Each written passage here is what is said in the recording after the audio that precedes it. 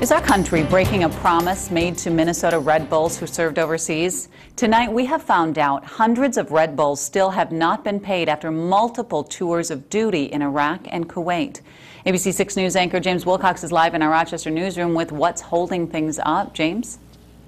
Betsy, back in October, the Pentagon promised to pay all those Red Bull soldiers. Some have received their checks, but others are still waiting and wondering why.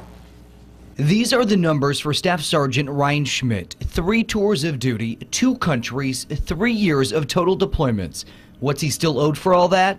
He says about $7,000. How do you make a promise to somebody and then take it back? I mean, I don't know how people can justify doing that. He's a proud soldier in the National Guard who's waited nearly a year for a paycheck he says he badly needs. To make sure I could provide for my family, and then just trying to get by right now is always a struggle. Last October, the Pentagon told nearly 500 Red Bulls who qualified for the back-to-back deployment pay that the red tape in Congress had been worked out and soldiers would be paid.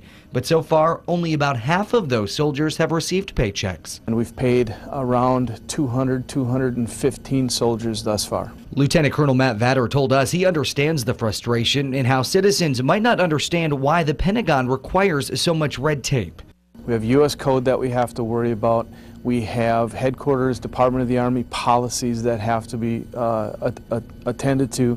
We've got to make sure that soldiers are eligible based on all of those guidelines. So the money is on its way for the Red Bulls, still waiting, but not all are buying the promise. You can show me the paperwork, but until I actually have cash in hand, I don't believe anything until I see it.